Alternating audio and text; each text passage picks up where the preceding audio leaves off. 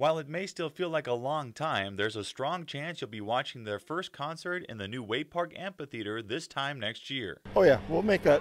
Public Works Director Bill Schlunz says things have started to pick up on the amphitheater site. Over the last month, we've been continuing to working on site improvements and moving rock, digging footings and foundations. The main stage is footings and foundations are completed, backfilled, and they're working on putting in the underground utilities in there.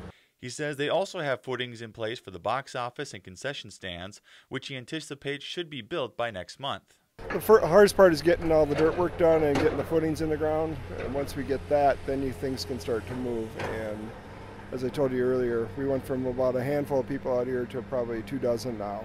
Schlunz says they are still working on some landscape work to help incorporate the natural beauty of the quarry. The Waite Park Amphitheater is expected to host about 15 to 20 national acts every year and will sit roughly 4,000 to 5,000 people. The City Council is hoping to name the facility in the near future. They hope to have their top 3 choices narrowed down by next month. Alex Wykowski, WJON.